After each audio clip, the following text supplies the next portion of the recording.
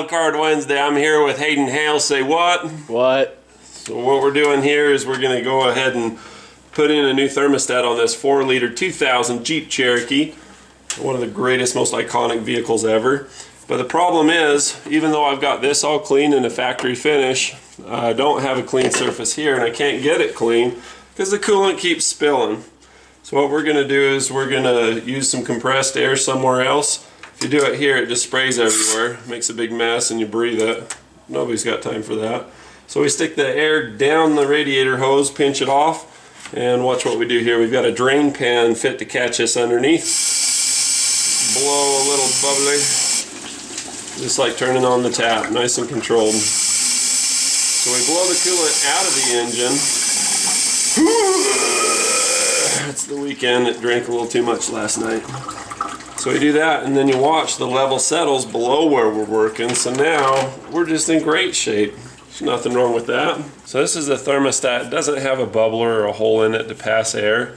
I like to have a bubble hole so that air can get through past the thermostat. If air accumulates on the backside, then this bimetal spring isn't going to compress or do its thing that it's supposed to do because the air won't carry the same energy to open it that the fluid will. So we're going to drill a hole. Typically you just do whatever is stock. Whatever's factory, you get close to factory, that works. But if you have a known problem like this, then it's a good idea to do it. I do the same thing on Subaru ones. You just want to use a really small hole. But if you have a head gasket failure that's passing a little bit of CO2 through the coolant jacket, you can put like 3 holes or something in it. And that's on the Subaru ones where it's facing down like that. The ones that are facing this way in the front aren't so bad, but the old 2.5 and 2 liters that are in the bottom, you definitely want to make sure they've got a hole. The block of wood's there just for decoration. It just helps support the metal on the backside so I get a good clean hole. This is the biggest hole you should ever do in this. That's plenty big enough. So the next thing we're going to do is we're going to put the thermostat in. Of course, this is going to be the highest point. Air goes to the top of the fluid. We want the air to go through. You'll notice that there's a little indentation. As I slide this down, it'll click in. So we want to make sure that we glue this in there. We want to make sure that we don't block our hole. But we glue the thermostat in. Then we put the gasket on. The little round hook part should go up and the bolt should match. Let me show you. So the ideal way to do these is to have the other side be sticky. You can see that this has a peel sticker, but you want to have it stick to the engine block side, not to the thermostat housing side. There's no cut in for the thermostat here. So anyway, this will go on like that. Like I say, the ideal way is to have it go, I don't know if I even like that. What I've always done is I glue this on with Permatex Right stuff, and then I glue the thermostat in with Permatex Right stuff. You can do it even without and you'll be fine, but what happens is people will put these in, and by people I mean I've done it myself. They'll go to put them on like that, and then in that last little second before you get the thermostat on, it drops. It'll fall down just a little bit. And when that happens, see how it's falling down like that?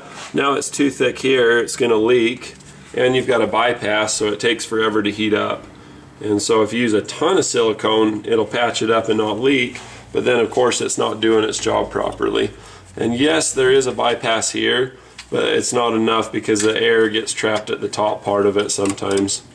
So that's why the hole isn't mandatory, but it's kind of nice. So here's what I do. Take my Permatex Right stuff, because it's just sticky like that. It does a really good job of being a holder of gaskets, thermostats, whatever.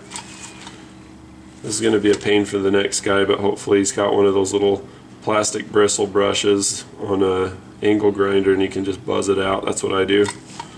So you take this and you just stick it in there. So there's my hole. It's at the top.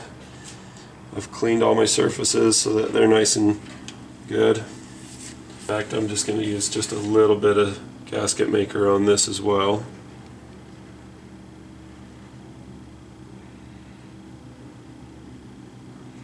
Just a line. A lot of gaskets that you buy have a printed rubber or silicone thing on them. It's not a bad thing to have. We got our 2 bolts. I'll put the small one in first. Just start it. Now the whole time this has been sitting there, and held there, and I don't have to worry about it. That's awesome. I say life has all kinds of things that are hard. This doesn't have to be one of them. And it's because the thermostat's mounted sideways like this that it wants to fall. So once I've got my holes lined up, now notice I haven't even touched that thermostat with the housing yet. It's just all floating in there on its own and it's holding fine. I've got both of my bolts started. I've got my ratchet close by.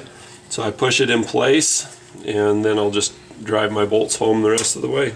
That's how you do it. Thanks for tuning in. That's your quick tip. Thanks for tuning in. That's your quick tip for the day for our Wild Card Wednesday video. Let's get a pan of some of the body work, the customization on this baby. This thing's had some action.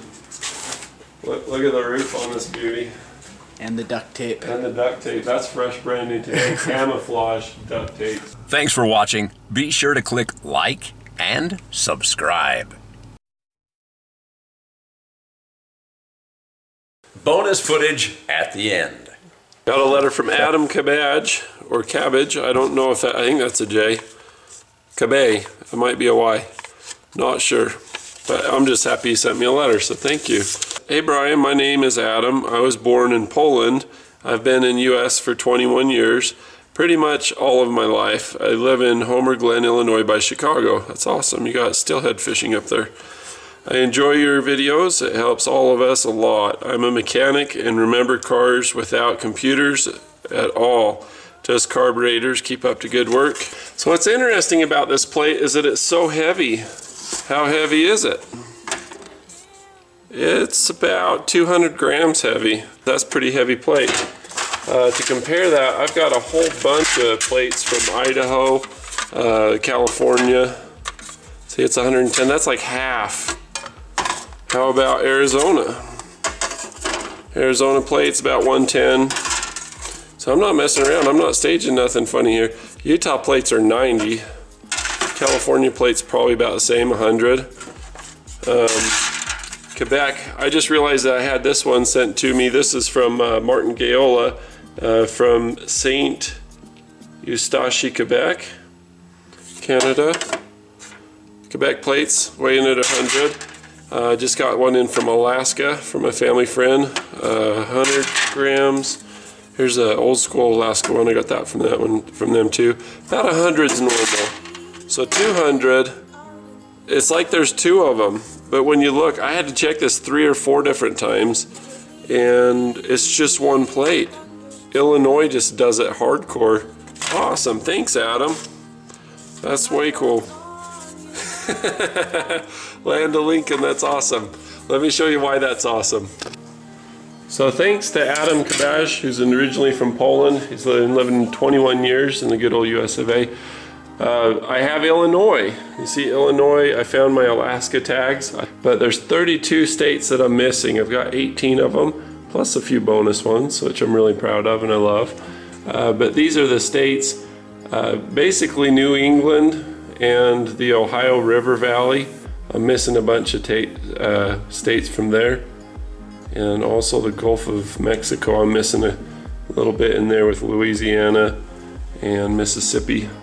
Every time I go to the post office and I have something there, especially if it's a license plate or something, it makes my day. It really does. I love it. I'm gonna get some stickers coming. I'd love to hear from you guys what you guys would like to hear as far as, or have as far as a Brian's Mobile One sticker or a BEME sticker, or what you guys think would be cool. What would you want to put on your car? Let me know in the comments below. And thank you very much, Adam and everybody else that's been sending in plates. I really appreciate it.